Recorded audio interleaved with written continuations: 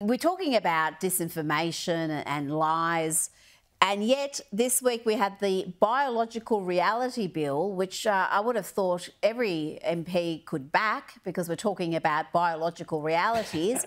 But of course the Greens and Labor combined to vote against it. And interestingly, there were 4 Liberal senators, Alex, your colleagues, who also voted against this bill. How is that? How do we continuously have Liberal MPs crossing...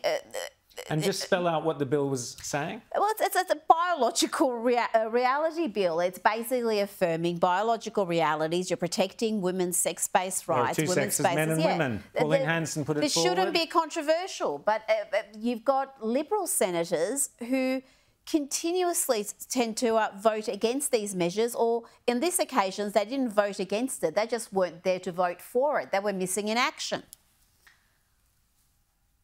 Yeah, and look, in many cases, people are paired. That's the first thing. So this was actually a bill to amend the Sex Discrimination Act. And of course, as many of your viewers would know, the Sex Discrimination Act was amended in 2013 under the Gillard government in order to remove the definition of man and woman. Wow.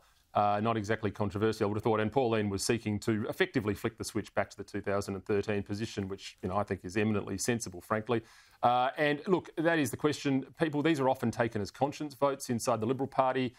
We have a mechanism to do that whereby people can cross the floor and there isn't, the same sort of collective meltdown that we have in the Labor Party. But ultimately, this is the very nub of why it is that we see the case tickle and giggle, which many people would be familiar with. I mean, the fact that the definition of women is not there inside the legislative framework allows these platforms to be targeted sometimes, by people that say they are transgender or whatever the case may be. So I think it's a very important position.